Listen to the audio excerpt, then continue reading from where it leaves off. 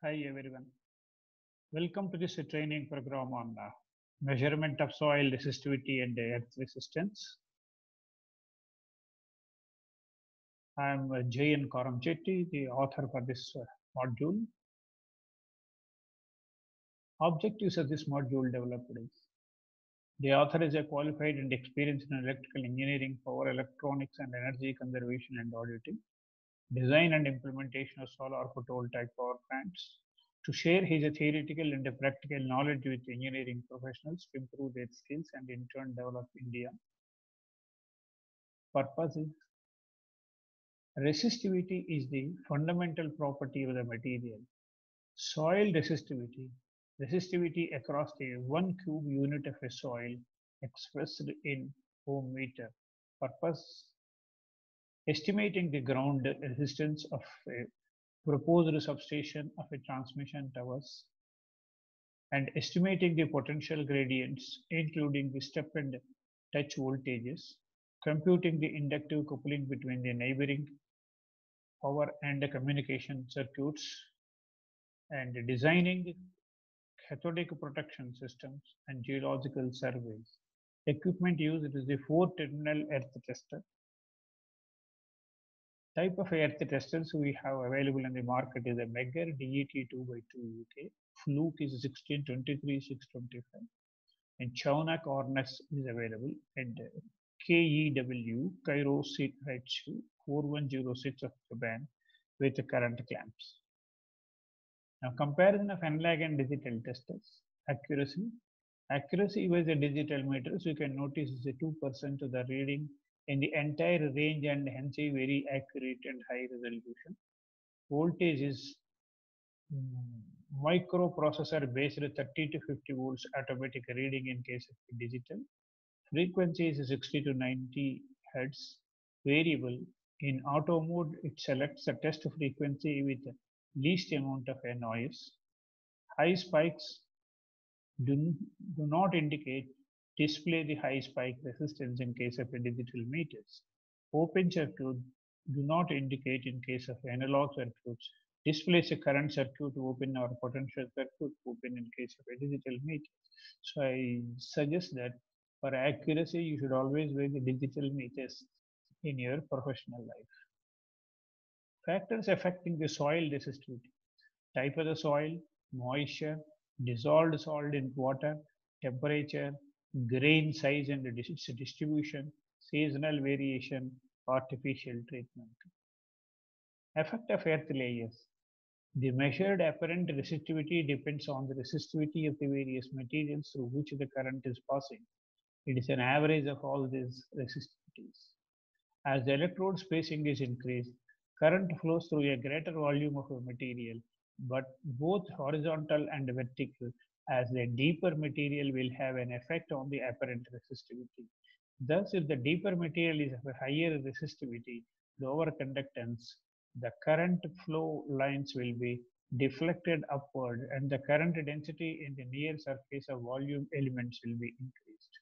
If the deeper material is of a lower resistivity, higher conductivity, the current flow lines will be deflected downwards and the current density will be increased. Methods of measuring soil resistivity: equally spaced or Dr. F. Wenner arrangement. I have given 4 references where you can check up and take the data. Unequally spaced Schulenberger Kolmer arrangement references, and central electrode method also we have a references on this one with the CBIP manual. Now Wenner 4 electrode method, you can see the circuits. See middle one, you can notice the earth tester, it has got a C1 C2 on the extreme one and P1 P2 in the middle. C1 C2 will be injecting a current into the soil in a straight line, whereas the P1 P2 will be measuring the voltage. So voltage divided by the resistance is the current. In this case, we are using voltage divided by the current. Current is a constant, so the division is directly giving us the resistance value. And the depth of burial at the spikes is less than what A is. A is the distance what you are keeping it. So rho is equal to 2 pi AR ohm meters. Equally spaced Dr. F Venner arrangement, you can see that the distance between C1, P1, P1, P2, C2 is equal. That is A in all the cases. In this case, you can notice that unequally spaced Schlumberger and Palmer one. So because it is unequally spaced, the formula is changing into rho is equal to pi into C in brackets C plus D and multiplied by R and divided by the ohm meter. But if you make a C is equal to D, the formula turns to back of the other one.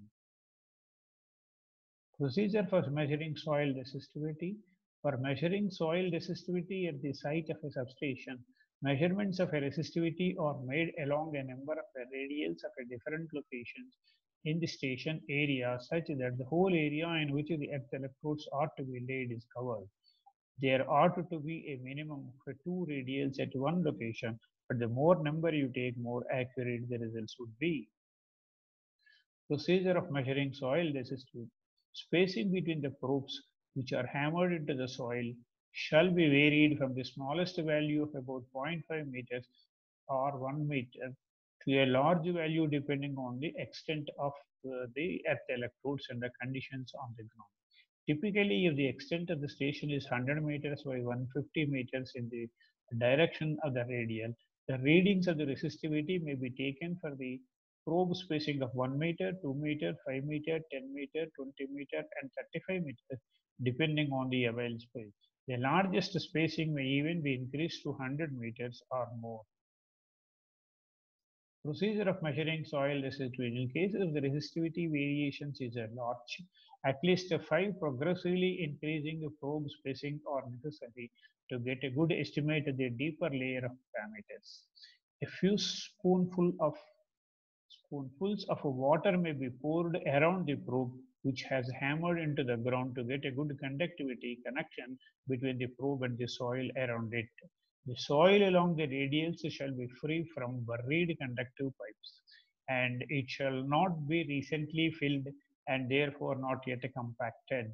In case of the ground conductors have already been installed, resistivity measurements except those for the small probes spacing in center of the large meshes shall be effected. If the soil is homogeneous, measurements may be made outside the grid. Procedure for measuring the soil resistivity. In case the earth at the site of the measurement is a rocky, it may not be possible to hammer the probes into the ground. Attempt is made to hammer a probe into the ground. Cracks may develop around the point of entry of the probe into the ground. This results in high contact resistance in the current, and the potential loop shall result in erroneous results. A good digital earth tester shall have an indicator of high current loop resistance or high contact resistance at potential probes. If the cracks develop around the probe, the hole shall be filled with wet mud and the probe shall be stood in the mud. In case the probes cannot be hammered into the ground, holes shall be drilled into the ground and these may be filled with mud or a cement or a bentonite slurry into which the probes are erected terminals. Okay. Test wires shall be insulated and shall not have a joints in between. These shall be firmly connected to the terminals of the earth resistance meter and the test electrodes. As far as possible, wires from the potential terminals may not run parallel to and near those from the current terminals. Procedures for measuring soil resistivity. Test electrodes shall be clean and free from rust. Hammering of electrodes shall not result in loosening of the connection between the electrodes and its test leads, and thereby an increase of a contact resistance between the test leads and the electrode. Local soil conditions such as a surface rock, loose soil, waterlogging, roadsides, etc. at a measuring point shall be recorded in the measurement book for ease of interpretation of the measured data. Resistivity value shall be calculated after each observation. In case there is an abrupt variation in measurement of resistivity, the measurement for that probe spacing shall be repeated after altering the probe location. Accuracy of earth resistance meter shall be checked before and after the measurement as per the procedure given under. Alternate electrode connections, electrode arrangement and resistivity formula. CPPC is a 2 pi AR1. PCCP rho is 6 pi AR2 and PCPC is 3 pi AR3. As long as the electrode spacing is kept constant, the above equations is independent of the positions of the electrodes and is not affected when the current and potential electrodes are interchanged. You can see the example below and any one of them you can follow, and resistivity formula also accordingly changes. Comparison of Wenner and Schlumberger methods. Interpretation of the readings is more complicated. A more sensitive instrument is required for the Schlumberger configuration than the Wenner arrangement. Wenner arrangement is probably more suitable for the non-specialist and the occasional user of the resistivity surveys. Schlumberger method is a more faster than Wenner's method since only two electrode positions have to be changed. That is the current and electrodes. Case study 1. Consider rho is a 2 pi AR ohm meter. A is the distance between adjacent electrodes. R is the tester readings. You can see that number of readings have been taken as a serial number 1 to 7.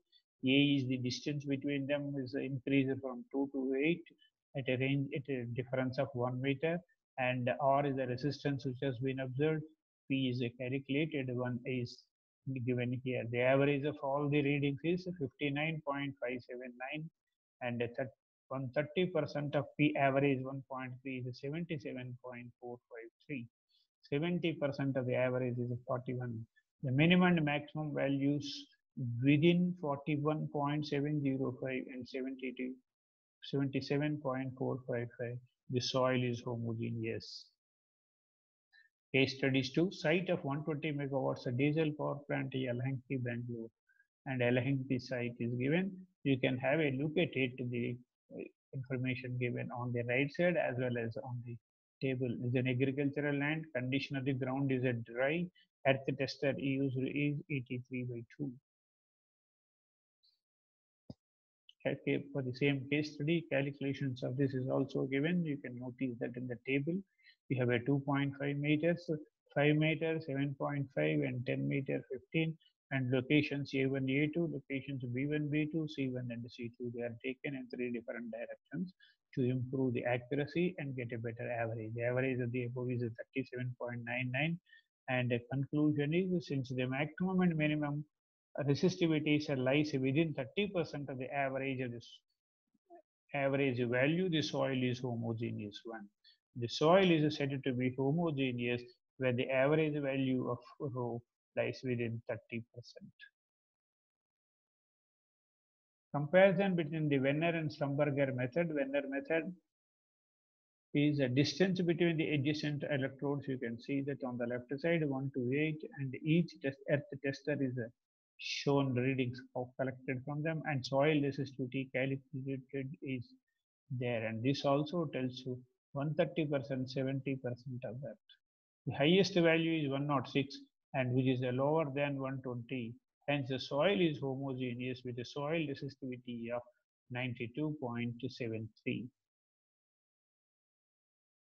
Comparison between the Wenner and Schlumberger method. Schlumberger method distances you have given from 1 to 10 there, and earth tester readings copied from that is given here, and right side one is the soil resistivity, and the average is 92.388 ohm meters. In the central electrode method, you can notice this thing is how it has been provided in this particular one. Central electrode method. In this method, two current electrodes are buried a large distance apart. Two potential electrodes are placed at a distance of A m at m and B at m meters. And one of the current electrode, as shown in previous slide, the distance C between the current electrode shall be about 10 times the distance of B. So rho is equal to 2 pi AB by B minus AR. into the system. R is the Megger reading in the ohms. In this method, only the current electrode and the two electrodes buried near it are to be in a straight line. The far current electrode buried at a radius in distance of C from the first electrode and nearer and need not be in a straight line with the other three electrodes. The soil resistivity is obtained to a depth of approximately A plus B divided by 2 from the surface where the first three electrodes are buried. If any observed, if any observed soil resistivity for a probe spacing is found to be too high or too low compared with the resistivity for the next larger probe spacing and that of the radial, it may be judiciously ignored when determining the soil model. Case study 1, you can notice that there is a lines between the dots, but they are very light lines, so you are not able to see. Observe this. Conducted in 9 ethyl, and considering A is equal to 1 meter, B is equal to 2 meters, and C is equal to 20 meters. Measurement of a ground resistance. Purpose: ground resistance is offered to the nearest earth. Purpose: verify the adequacy of a new grounding system, detect changes in an existing grounding system, determine the hazardous step and touch voltages, determine the ground potential rise EPR in order to design the protection for power and communication circuits. Performance of an earthing system can be evaluated. Equipment used: 3 terminals earth tester. In case of a fourth terminal earth tester, C1 P1 is shorted to make it a 3 terminal earth tester. Factors impacting the grounding system: water table variation will occur due to the seasonality, corrosion of the grounding conductors and the materials, contamination of the soil and the surrounding from spillages such as chemicals, oils, their resistivity will be very high, and mechanical integrity, electrical integrity, and improper maintenance of the old systems. Measurement of prerequisites. Clean the electrodes thoroughly and check the continuity to the opposite side of the electrode. Measure the voltages between C1 P1 and P2 or C1 P1 and C2. The voltage should not exceed the limit mentioned in the catalog of the earth tester.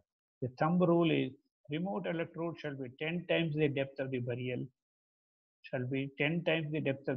of the electrode, or 10 times the longest distance of the earth mat for any configuration. Precautions to be taken measuring ground resistance. Avoid taking measurement during cloudy day. There is a possibility of a lethal potential existing between a station ground and a remote ground. If a system fault involves the station ground occurs while ground resistance is being measured, the use of a rubber gloves is advisable while making connections to the test electrode so as to avoid a shock to the operator.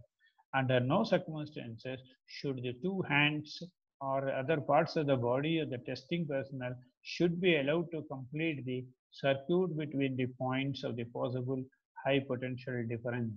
An isolated lightning arrestor ground should never be tested with arrestor in service because the possibility of high potential gradients around the ground connection. Since the resistivity of the upper soil layers is greatly influenced by weather, day test should be chosen which is free from the extreme weather conditions. Methods of measuring ground resistance: fall of potential method. 6 references have been given. Stackless method using the current clamps. 2 references have been given. EV Kurtz method. 2 references have been given. Slope method. 2 references, and IS3043 alternate method. 1 reference as given in the IS3043. Fall of potential method, you can see here C1 P1 is shorted in this particular case. So you have the potential electrode is fixed at a place. The C2 is the remote electrode. Now fall of potential method, you can see in the other one. Resistance range of electrodes E and C. And you have the P in between. E is the earth Rx and C is RC. And the measurement value of the earth surface, you can see that the horizontal surface is marked here. That is almost the average one and a constant value that should be taken. If you are close to the, if you are close to the left side of the graph, you notice you are at a zero potential, and if you are far away, you are influenced by the second electron.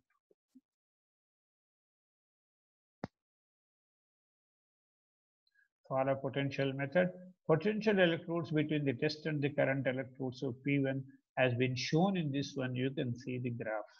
Graph is horizontal up at a particular point. The potential electrode in the opposite direction from the current electrode P2 location is shown. Case of a high impedance ground system. Common sources of errors in fall of potential method: inadequate separation of unknown and auxiliary electrodes, operation of the instrumentation at inadequate sensitivity level, location of auxiliary current electrodes or the potential probes in the vicinity of buried metallic structures, inductive coupling between the voltages and the current leads, excessively high current probe resistance, which can lead to parasitic capacitances, resistances errors, and incorrect interpretation of a fall of a potential data, uncalibration of the instrument. As the experience is gained, shortcuts or the simplification can be made where it is known that accuracy of the results will not be significantly affected.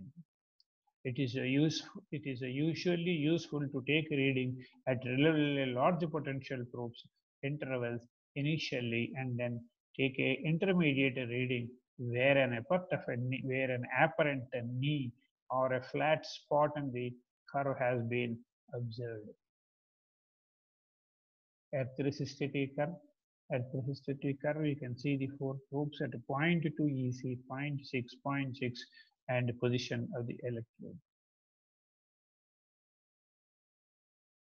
End of the chapter 28, and the next module is the earth casing studies of chapter 29. Thank you very much to all of you. I wish you all see the all the total programs of 10 chapters, and subscribe me. Thank you very much.